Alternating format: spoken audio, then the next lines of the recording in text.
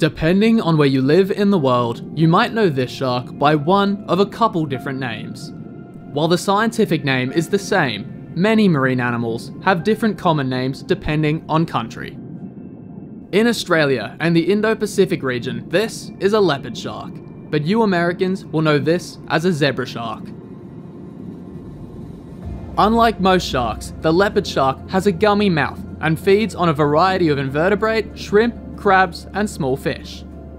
As a result, the leopard shark is extremely unlikely to show any aggression towards large animals like humans.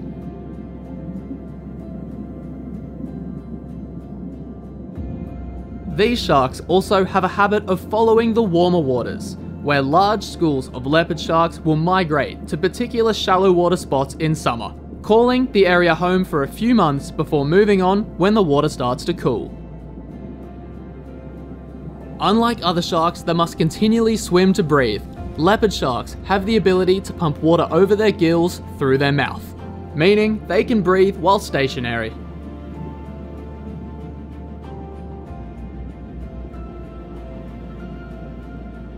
Due to trawling and targeted shark fishing, this beautiful animal is unfortunately listed as an endangered species.